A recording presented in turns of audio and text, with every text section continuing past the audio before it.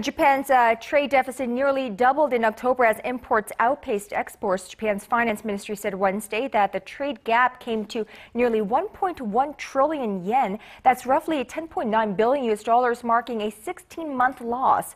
It was the longest period of loss in over 3 decades. The figure is also nearly double the trade deficit of about 560 billion yen tallied a year ago. Exports jumped nearly 19% from a year earlier, while imports surged 26% in the same period. The trade deficit was mainly the result of a weak yen and increased demand for fossil fuels to offset the loss of nuclear energy after the 2011 Fukushima accident.